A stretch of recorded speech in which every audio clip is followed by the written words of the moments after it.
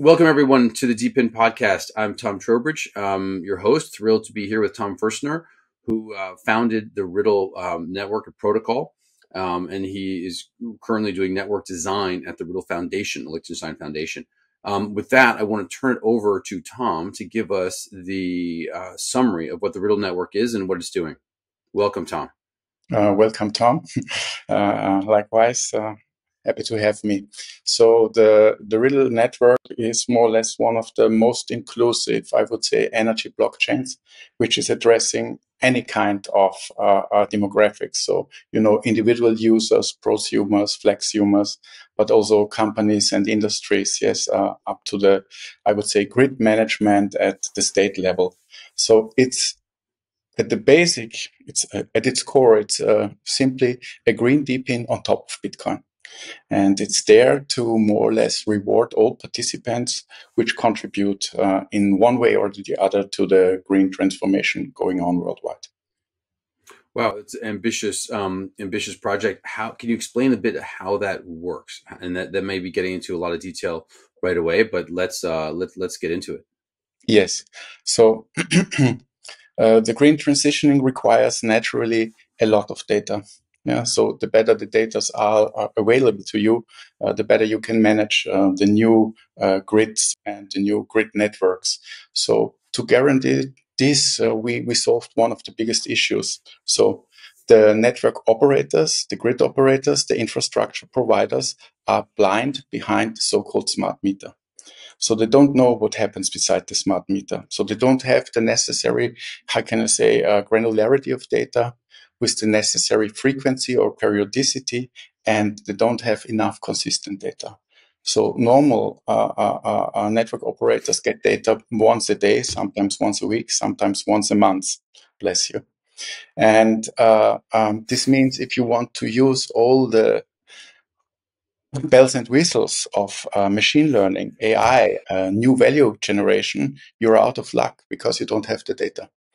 And we address this by more or less using three new reference designs, which more or less give this visibility of data and aggregation of this data to everybody. So these three devices are one is called the so-called tracker. It works with the billions of smart meters now around the world. You connect it to it, and then you read the data from the smart meter, but you also read the data from everything behind the smart meter. This might be, I don't know, your individual consuming devices at your home, like heat pumps, yes, or you have a solar rooftop, and many more things. It can go down to a specific lamp. And then we cross-reference this data, and more or less we learn a lot from this. It helps especially to optimize the network without being forced to completely rebuild the main grid. That's the most important topic. Then we have something we call energy agent. That's the intelligent wires at the edge. So it takes the data which come from the energy tracker and the smart meter. It takes the data of all your home IoT devices or industrial devices like electrolyzers. Yes. And then it more or less learns from this data. Yeah. And the last and most important thing is these two devices are held together by an embedded hardware wallet. So every device we use is not only a data logger or a data meter, it's at the same time a full-fledged hardware wallet. So whatever you do and however you operate on the data, yeah, it's constantly, how can I say, hardened by this hardware wallet, right? So the hardware wallet protects all the data we aggregate at rest, in transit, even during computation on the one side. And when we have a transfer of data to different parties for whatever reason, we use this to more or less turn the energy data or the energy itself into some kind, I would call it, currency money or crypto money with attributes. Yeah, and this way we can build completely new incentive structures, financial instruments, which bridge this gap between DeFi, and the classical world of, I would say, energy finance. And when you talk about collecting data, for those not as deep in the energy world as you, that data, mean energy use? Is it on off? What kind of data are you referencing there? Yes. So I told you we are very inclusive. So we have quite a quite diverse set of use cases. And what is very important, we do this already for 3 or 4 years. So it's built, it's set up, it's operated, it runs. Yes. So this network is fully active. Uh, first and very easy thing. So you have a solar rooftop, yes, and you want to know more about your solar energy distribution because you have to take constantly decisions. So I collect via the solar panels energy, and now you have three possibilities. You consume it directly, you store it in your battery, or you feed it back into the network. But this is dependent naturally on spot market prices or the price you get for net metering. So feed back into the network, you get some kind of subsidy. And this leads, for example, to a lot of interesting linear optimization problems. And as I told you, normally the smart meter data, as a regular user, you get them once a month at the end when you get the bill, so for the settlement. But when you use our hardware setup and our blockchain infrastructure, you more or less have this data available in real time. So we can help you to decide, oh, now there is a very low price for your surplus energy, so put it into the battery. And then we can say, oh, there's a very high price on the spot market. Yes. So it's maybe better you feed whatever you have in surplus energy within your battery and put it to work as an investment, as net metering, and put it back to the network. Or now don't put anything in the battery, don't put anything back into the grid, consume it as directly as possible. Yes. And this can become more and more complex. Super interesting. And so does that happen via an interface, or does that happen directly? How do consumers make those decisions? Where do they read or assess that information? Okay, so this is the point where it now gets very interesting. So I told you we have this energy agent, right? It's an edge device. It's quite powerful. Normally, it's an ARM 64-bit architecture, so something which can really do complicated calculations and computations. So this device runs the optimization process. This is the device which runs machine learning algorithms. And this device is more or less taking the decisions according to the learnings. And important is that for every energy consuming device you have at home or at the facility, we create for each and every device its own identity. We call this attestation against the blockchain. And then we also create a wallet for every device. So whatever the energy is which goes or flows through these devices, it has a counterpart as a so-called tokenized energy. And this tokenized energy can be considered a valid of unit, yeah, which is managed by these devices together with the blockchain. So this is where it really gets interesting. So because you have your solar power, we turn it into a kilowatt hour, and then you contribute it back to the network. If this network is now, for example, an energy community, yes, we have a representation of the complete settlement system of an energy community in average of up to 1,000 users, where we can do the complete settlement of the energy and the redistribution of energy on top of these tokens. And the token economic logic is embedded into this energy agent, which decides how to calculate, reconcile, settle, and so on the energy flow and the individual energy units within this community or between the unit community and the main grid operator. So the thing that sounds interesting to this one among many is that it's optimized if a whole community uses it, but individual users can benefit from it just one off as well. So there are probably network effects from people using it, but that does not prevent any individual from benefiting from attaching this the device and the smart kind of meter to their installation.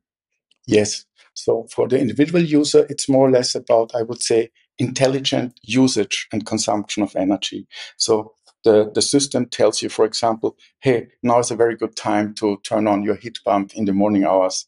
Yeah, maybe you should not turn it off on automatically in the afternoon hours when the price for energy is so high. And we know we have a cloudy day, so you will not have enough energy from your solar or solar battery.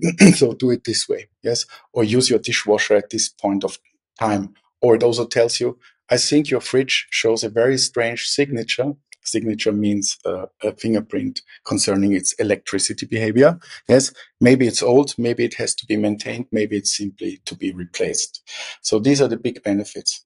But, and this is now the interesting thing, as the token is a generic token, and as the whole thing is built on top of Bitcoin, it's at the same time an off and on ramp into Bitcoin. Yeah. So for taking part in this system and delivering all the data we need to learn and optimize the system, we hand out an incentive token, which is called the RIDDLE. And the RIDDLE is traded on the Blockstream network. So this means we can constantly turn this, for example, into Bitcoins and vice versa. That's one of the interesting aspects. Well, on the token, which we might as well get into that now since you've mentioned it. You receive the token for participation, and what are the uses of that token, or how does the token economy operate? Okay, so I told you that every device which is related to energy consumption or production gets tested against the network and has its own identity there. I told you also that we notarize the data in a regular way so that we can be sure that what we get from this device are relevant data with the necessary granularity, yes, with the necessary consistency, and with the frequency, which means we can really operate on this data. So the token economy is now around the next level. So when we go from the classical consumer level to the prosumer level, right? And for example, to an energy community, it means an energy community tries to create surplus energy from renewable sources. This might be solar, this might be wind, this might be hydro. And surplus means they can sell this energy either to each other, so to other community members, or to the grid operator, or via some P2P scheme also to I would say, local industries which need green power purchase agreements. So they have to give proof that they use a certain amount of energy, which comes from renewable sources. So, and this is more or less immediately giving a value to the riddle, because you can use the riddle. So when you get rewarded, yes, you get more or less a settlement currency and incentive currency, which you can use as the user to reduce your energy bill, or you invest it into an additional infrastructure when the energy community buys additional battery parks or battery capacity. Or the third way is you use it as a local currency, which is also possible. So, and the last thing is that you have this capability of on and off ramp into crypto through the token exchange, token swaps, and so on the network. But is there a network need for it? Because you've given uses, maybe I didn't understand it well, uses that the individual or business can spend the token for a variety of ways. But is there a demand internal to the network for that token? Maybe that's Yes. what I missed. Yes. So the first thing is the so I told you that the normal grid is blind behind all the things happening behind the smart meter. An energy community is more or less completely behind the smart meter. So what we need is settlement for the energy community, independent from the smart meter readings of the grid operator. Right? Otherwise, you cannot really optimize the system as such. So the token is there to get you, so to free you from the burden and the clumsiness of the grid settlement. The token is there to give valuation on the capacity of the energy community network, and the token is there because it's backed against the value of energy, to make additional investments within the community into improving its own infrastructure. Yeah. So it's one of the most interesting ways how you can do DePIN and incentive systems. So you really have an infrastructure which is normally a high value, high yield infrastructure, which is only done by, I would say, state actors or by public-private ventures. And suddenly you create an, I would say, purpose-driven energy token system, which can be completely decoupled from this and create value within a small demographic.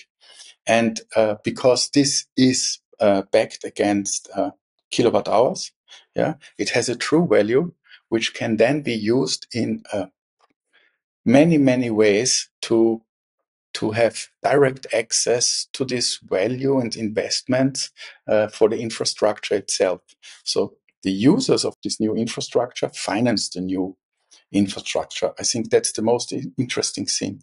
You have an infrastructure which is decentralized, out of the control of state actors and huge investors, yes, or I would say institutionalized investors. And you improve more or less the sovereignty, the resilience, and the overall capacity of a private or local network.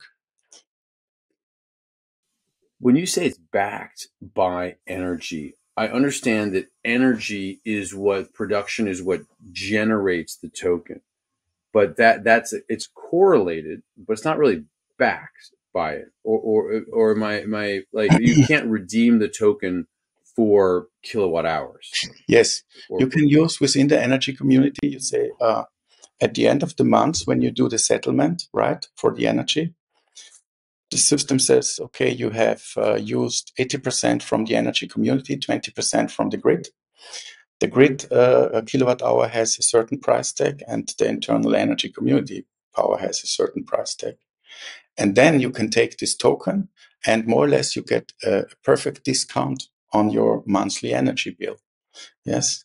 So as you can turn this token into a kilowatt hour, as this kilowatt hour can really be used in a process like your energy settlement against the grid, it has a clear value. And this clear value of the kilowatt hour is in the energy community. And so is that energy community then redeeming, it would redeem that token or give you, the consumer, the user, that discount effectively? Yes. They're the ones that would buy it. Yes, either internally or if the community decides to sell the overcapacity to the grid network, then they have an inflow of regular fiat into the, I would say, the wallet or budget of the energy community, which then is a surplus which they can use on infrastructure.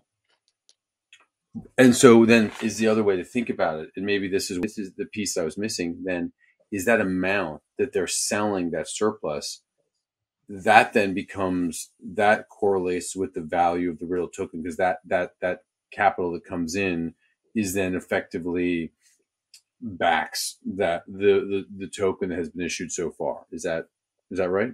Yes. So we have two token systems. So one is exactly as you explained. Yeah, we call this the service token. And then we have, this is the big challenge of all DePINs.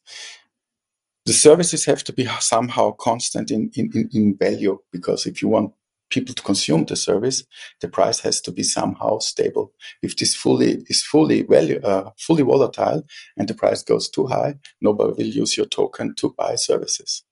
Right. So this is why we have this energy. I would stay with the term energy-backed token, which is our service token. And then we have the RIDDLE token, which is a more speculative token. The RIDDLE token gets issued according to the growth of the network, right? So the bigger the network gets, the more riddles get into circulation, up to a threshold value. So it's deflationary, so we have 2.1 billion. That's the maximum of tokens, RIDDLE tokens ever into existence. So, and you get rewarded with these RIDDLE tokens. But these RIDDLE tokens are directly transferable to these service tokens. So when you are in the energy community and you hand over the data, then we reward you with the RIDDLE token. And according to the value of the RIDDLE token, you get more or less of the service token. The more service token you get, the cheaper your energy gets within the energy community. Yes. Or the more interesting services you can consume from the overall network. I told you we have very generic services like we give you the capability to micro-invest into industrial projects. Yeah. So that's another use case. And when you say in energy community, can you help define what energy community is? Is that how big, how small? What does that mean to you? Okay. So I guess it's a very Eurocentric thing at this point in time. So the European Commission decided, because of all the things that happened the last 5 years, I would say, that it's of uttermost important that the grid gets completely decentralized. And one way is, beside coming up with way more innovative grid structures, which are very cost intensive, to empower more decentralized and localized energy production. Yeah. So an energy community is, according to the European law, any understanding or agreement between at least two parties to create together energy and share the energy. In Austria, Switzerland, the Netherlands, Italy, France, more or less, it happens on a municipality level. So they try to aggregate all the participants who have solar rooftop, and then they tell them, okay, if we can manage your surplus in creation of energy, and then take this surplus in energy either to feed it back to the network and get subsidies, or to better distribute it within the energy community or to local businesses, yes, then you have the right to sell energy. So not only the grid operator or the net infrastructure operator is allowed to sell energy, in this time private entities, individual persons, households, small and middle-sized enterprises, SMEs, are allowed to create and sell energy. That's an energy community. Fascinating. I did not know that regulation at all. So that is a key term that I think helps put this in a better context for the non Europeans or for the Americans. Because the Americans, I think you can sell your energy to the grid from a house. You know, part of a community, you can just do it. As far as I know, now I'm getting it. Really, very interesting. Can you talk about the devices? What do they cost? How do you get them? You know, that enable all of this to take place? Yes. So let's start with the energy tracker. Smart meters normally have globally standardized interfaces. Yes. So two are, I would say, are somehow quite well known to people who deal with it. One is a so-called optocoupler. It's an infrared interface. So you mount a device on your smart meter, and then you can take the readings from the smart meter in real time via the infrared interface. So most of the smart meters we know have a frequency of 10 seconds. So every 10 seconds, you can read the amount of energy which flows through the meter in both directions. So it's bidirectional. That's very important, right? So you see how much you get from the grid, and you also see how much you put back into the grid. So beside this optocoupler infrared interface, which is called S1 or D0, S0, D0, you have a so-called M-bus. M-bus is meter bus. It's an industrial protocol, very well documented. And with these two protocols, or one or the other, you have a direct connection to your smart meter. Okay, so this smart tracker reads everything from the smart meter and then transfers everything to the energy agent, which is this computational smart device at the edge. Okay, and this is one of the big problems, because sometimes smart meters are below ground, or they're far away of your apartment or far away of your building and so on. So you need a radio frequency protocol to transfer this, and this has to be reliable. So the smart tracker is the combination of itself a smart meter connected to an official smart meter. It's a radio frequency device, and it's a hardware wallet. So whatever is read there, or read there, is immediately tokenized. And then we only transfer the reading of kilowatt hours as a token. And we also issue this amount of token to the RIDDLE network. So as this device has a hardware wallet, it has a clear identity. It can give proof to the network that it is allowed to transfer data. And it's also giving proof that the kilowatt hours can only have been produced there and nowhere else. So we have the kilowatt hour. We have the kilowatt hour as a value of unit. We have the proof of provenance. We have the proof of carbon offset, because we know according to the provenance whether it's coming from a renewable source or not. And we can follow the full trail of these kilowatt hours from its generation at the smart meter or even at the inverter of the solar panel. Yes, wherever it goes there. And that's very important.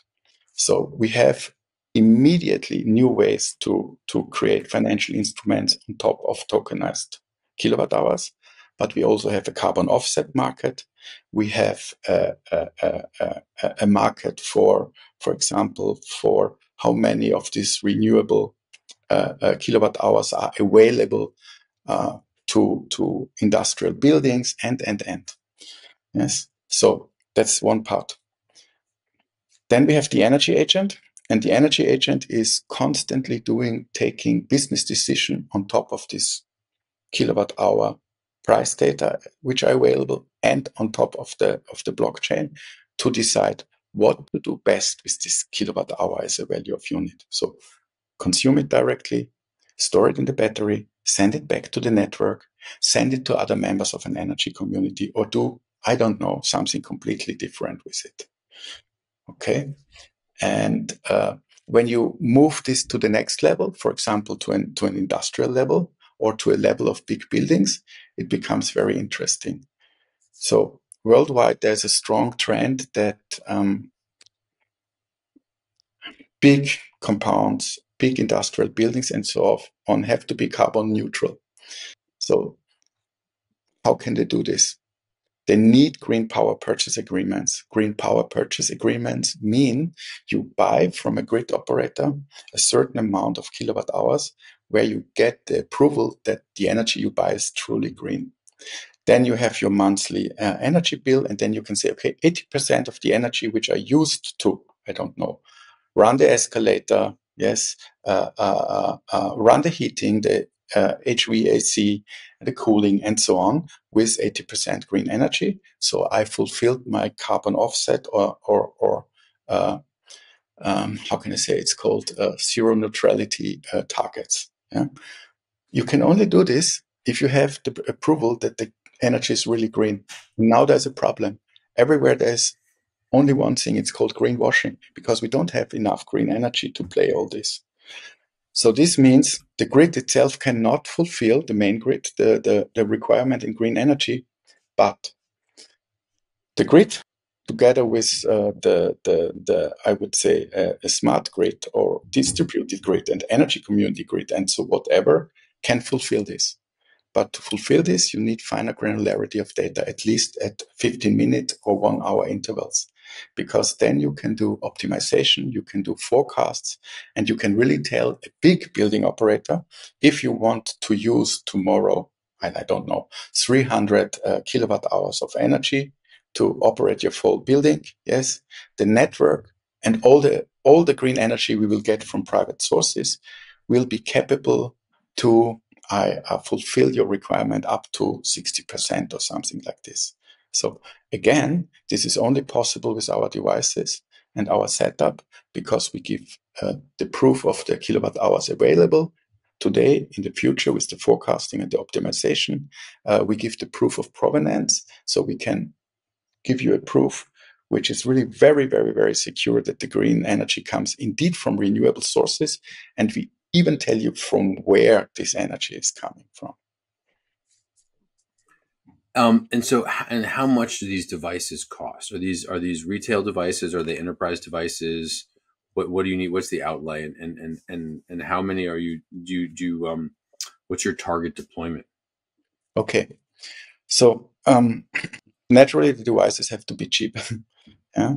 So we built the more or less things are built on top of off-the-shelf devices. So we built 3 reference designs, and the last months we started to cooperate with producers of hardware. Yes, a Swiss company which is called Oratech, and then another company which is in Asia. It's called CE Studio with triple E, and they produce devices which use our specifications or have built in, which is necessary for the hardware wallet, the so-called secure elements, which give a clear blockchain-aligned identity to the devices. So how we do it, we build the reference designs, then we are looking for hardware development and distribution partners.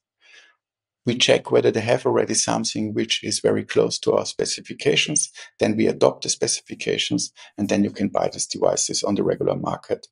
The price range is very low. So the energy tracker is a device around 40 to 50 euros. Yeah, I would say so. A little bit cheaper and a little bit more in US dollars. Then the energy agent, which is a very powerful device. So it's as I told you, something like on the level of a Raspberry Pi 4 or 5 or an IMX8 chipset. It's around 100 euros. And the hardware wallets we produce are super cheap. Although they use secure elements, the price for a hardware wallet, which is embedded in either or the other, is around 3 to 4 euros. So absolutely affordable. And so then you to be fully functional, you probably need all 3 of those devices, right? So you're talking about 150 euros more or less. Let's say that's the perfect setup, but you can also work only with the energy agent. So you invest this 100, and then you get already so much optimization data for your household that it pays off. For energy community, it's not an issue. And the network is operational, right? So tell us about, what is your rollout plan? How do you think it scales and where? Yes. So I would say this consumer product is a global product. It can work everywhere, right? So everybody has more or less a smart meter and uses energy and wants to control home appliances.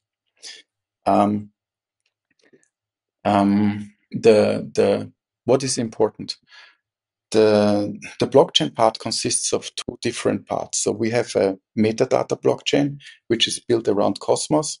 And then we have a settlement blockchain, which is built around elements D, so the L2 of built by Blockstream on top of Bitcoin, right? So that's the setup. The metadata going to this Cosmos application we've built, and then the data stay on the energy agent. That's very important for GDPR. So we don't collect all the data somewhere else, so they stay secure. Inside of a CID format, it's practically an IPFS Lite client. And if you are willing to hand over your data for analytics and so on, so you get, again, rewarded by the network. The identity of the devices, the so-called device attestation, happens against, I would say, an NFT on Blockstream's Liquid. And the issuing of the rewards and the issuing of the values also happens on Blockstream Liquid. And this is basically the setup. You have the energy agent, you connect it to your home Wi-Fi. Yeah, it registers itself or tests itself against our network. It has a very simple interface, how you connect it to the smart meter and how you connect it to home appliance devices. Yes, and from there on, the whole system runs automatically. We have a new consensus model, which we call proof of productivity. So these machines are constantly challenging each other. Are you really in the network? Are you really producing data? Have you really producing data for the last 2 months or 3 months? And are the data consistent and available? If this happens, so this consensus happens every 2 minutes, the system issues more RIDDLE tokens. So this way, the network grows with the participant. Concerning the rollout, First focus is on this energy community. We have around 10,000 registered communities in Europe. There are between 100 to 1,000 members. And I assume that we can get within a year at least 8 to 10% of this market, yeah, which is remarkable in size. So we would manage around 100 gigawatt hours per year in kilowatt productivity.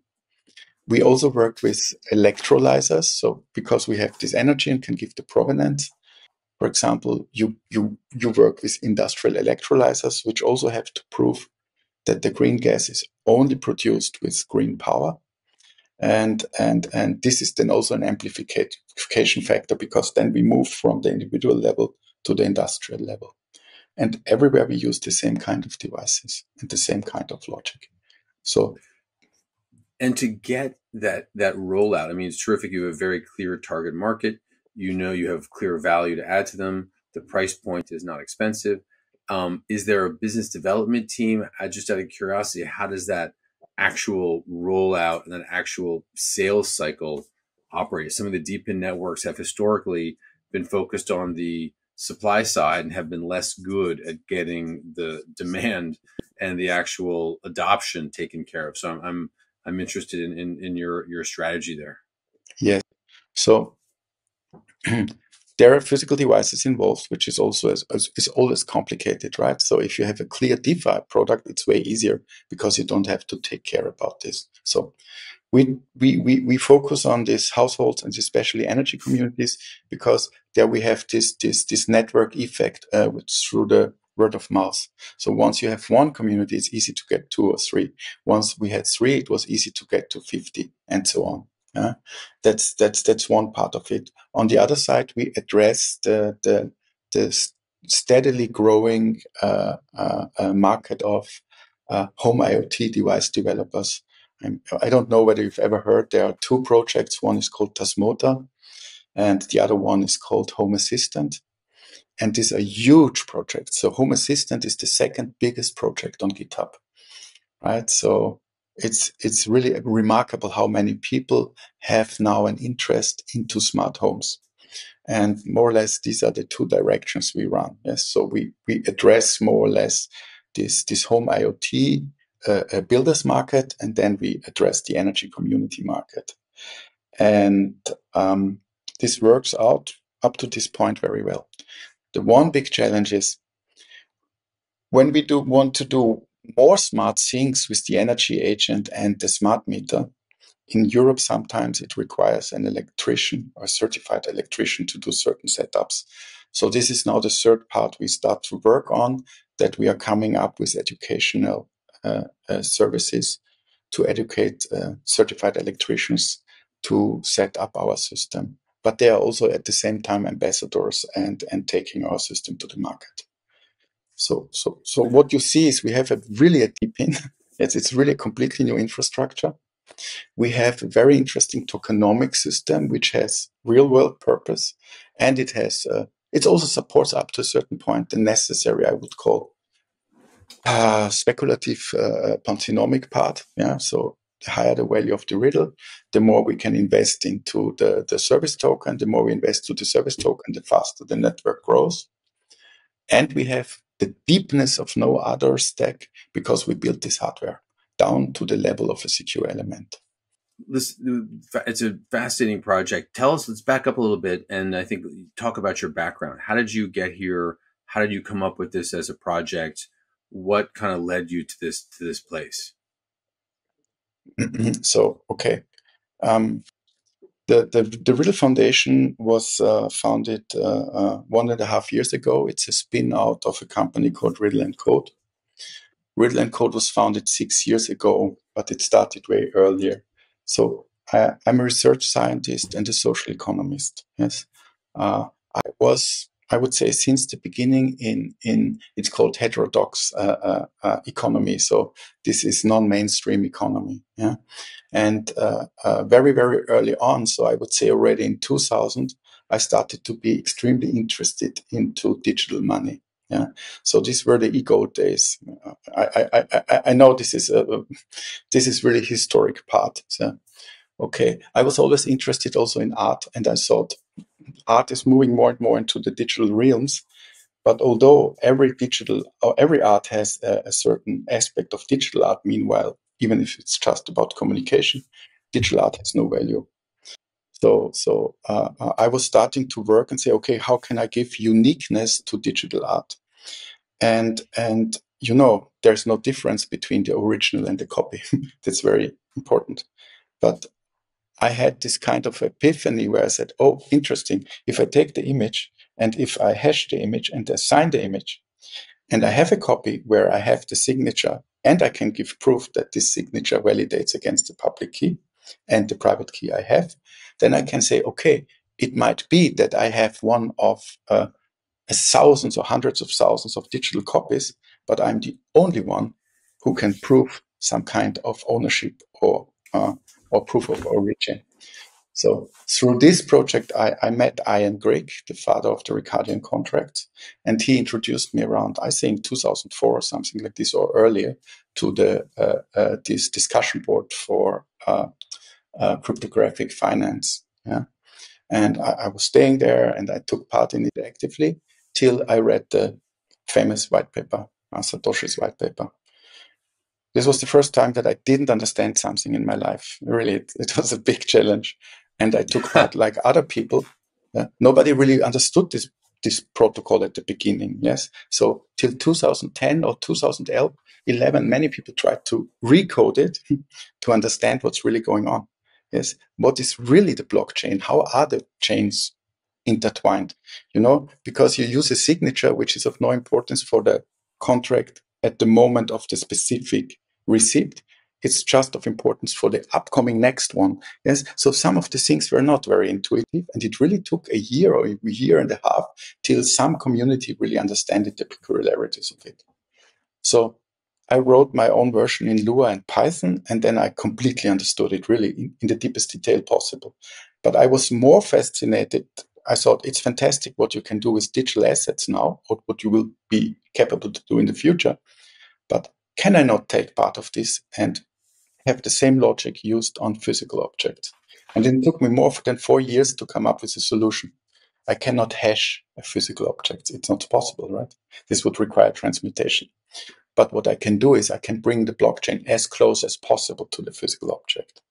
And this is where all this started. So I realized I can take so-called secure elements, so special purpose cryptographic chips, yes, FPGAs or secure elements, trusted platform models, and so on. And I can take them, rewrite the firmware, and interconnect them with other hardware or boards. And this is what I did then for 3 years. And at the same time, this blockchain thing became more and more important. And because I had such a deep understanding, going beyond the capabilities of a classical hardware wallet, I think in 2000, I have to think, 2014 or something, I started to work with Swiss banks very early on to more or less build institutional hardware wallets. Yeah. And while building the institutional hardware wallets, I realized more and more it's even more interesting if I could use this in an industrial setup, for example, to give the proof that a certain amount of oil was flowing through a valve, yes, and then have a proof of the productivity, the proof of origin, and so on. And in 2017, 18, I started to turn this into a business. Then we did a lot of projects for well-known other projects. So we built the first hardware wallet for IOTA, for example. We built first hardware wallets for the German car industry. So we did a big project, for example, for the Ocean Protocol. And when we did it with Tesla or for Tesla cars, we pumped their value double. Yeah, so their value doubled for several weeks. And this was the point where I realized we don't participate in this value generation, which is a big problem. So we didn't have depins. So we do something on a completely different front, which is not valuated. And then I said, okay, if you want to do something like this, even if it's with hardware, you have to have your own token. And then we started to work on this. Yeah. And now we are where we are.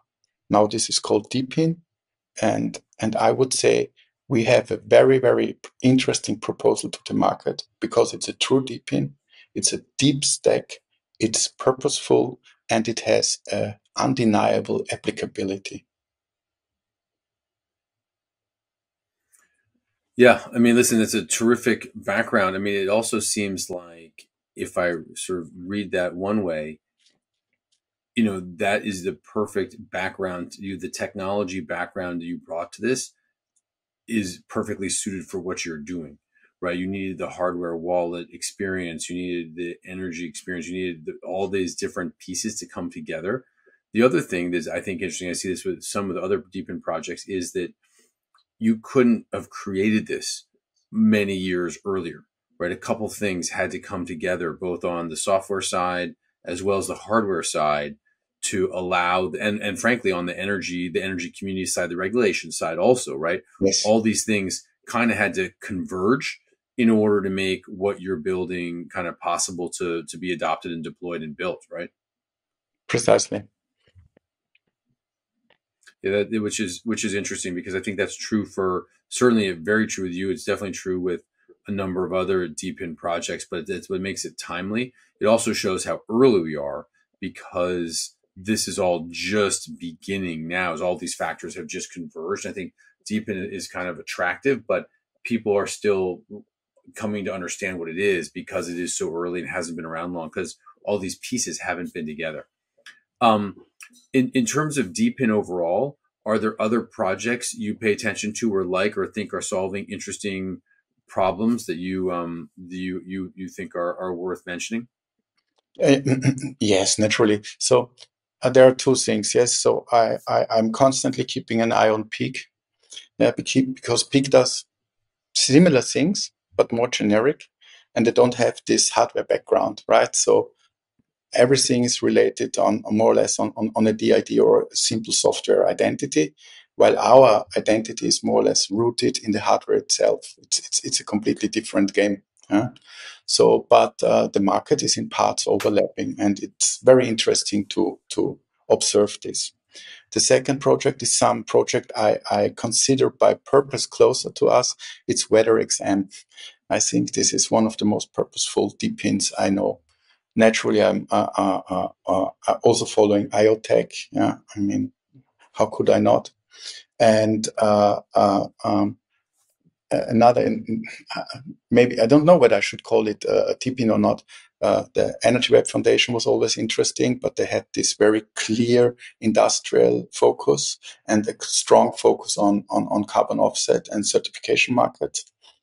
And I'm also following some of the, I would say, newer projects concerning everything related to scaling of networks, because scaling is a big issue, right? So I'm deeply following Solana. I highly appreciate Celestia. So Ethereum, yes, but only in parts. I think that applicability of blockchain is now or will be more important than only scalability or algorithmic power. Yeah. So, we've been working with, so we use interesting technologies too. So Prolly trees instead of Merkle hashes, because it's easy to use them decentralized. We use collective signing, yes, on top of multi-party computation. We also experimented with zero knowledge, but that's also a learning. Sometimes the most interesting technology is really not the most the appropriate one, right? So it's beautiful. It's an interesting narrative, but from a perspective of applicability, it might be too complex. It might overwhelm developers. You cannot really transfer the domain knowledge and. So when you ask me what I'm looking for, I'm looking at these specific projects, and then I'm looking a lot on scalability technologies. Super interesting. Well, listen, you've mentioned Bitcoin a couple of times in talking about, kind of core technologies, and that's kind of what got you into this whole space. Any projections? Where do you think Bitcoin is at the end of 2024? Any views in terms of price? You got to put everyone on the spot. Yeah, yes, you know, yeah, this is no investment advice. It has to be said all the time. Right. Yes, what we do is audit it, so I'm careful. No, I'm quite confident that we will break the 100K barrier. Yeah, I think that's I would certainly agree with you on that. Well, listen, that's really interesting. How do people get involved with Riddle? How do they buy devices if they're part of these energy communities? How do they find you? How do they follow the network? How do they participate? What kind of how do people get involved here? Yes, so everything we do is openly documented on GitHub. Naturally, we have a homepage. It's very easy. It's riddle.io, so RDDL without an e at the end, so shortened .io, and there are all the other links, and it's easy to get all the necessary information. And naturally, it's a project meant for participation also on the development level. Right. Excellent. So it's open for other development partners to participate and to add value and add features. Yes, absolutely. We also try to be integrative to integrate with other chains. So one example I think I mentioned, because we did it already earlier, it might make sense that we use the data for analytics, and then you create a data stack on Ocean, right? So we set up everything. We have a development pipe where you start on our chain and then you end in an Ocean market. And this is, by the way, the last thing I wanted to mention. Because we are on Liquid, and because Liquid is more or less Bitcoin with colored coins, or with how can I say, coins with attributes. What we normally do when we integrate with other blockchains is we create a common pool of currencies. We lock them, and then we issue a synthetic token on Liquid. So when you want to use the other blockchain or its services, you can pay with Riddle. The riddles get immediately exchanged against the synthetic token of the other chain. Then you get the real chain token, and you can settle the transactions on the third-party chain. This is, from my point and from my perspective, this is going to be one of the most interesting aspects of the thing we are setting up right now. To have an inter-blockchain mechanism via synthetic tokens on a Bitcoin L2. Yeah, that is super interesting, and that is a whole technology in of itself outside of what the core kind of energy component that you're doing, right? Yes, also a perfect way maybe to connect somehow to Fluence, yes, and getting their proofs of computation. Would love to figure out a way for Fluence to integrate, without a doubt. That would be terrific. Listen, thank you for being on. It's been great to have you, and I'd love to have you on when we can talk about examples of some energy communities that have scaled up and have deployed. I'm sure that's not far away. So certainly excited to see the deployment and success. It's a super important project, and I think solving a globally important issue. So that is very exciting to see the DePIN and the crypto network and crypto world moving in that direction. So thank you for the efforts in that, and thanks for being on the podcast. And I will have you on again. We'll talk again soon. Thank you, Tom, for the opportunity. Yes. See you soon. Bye-bye.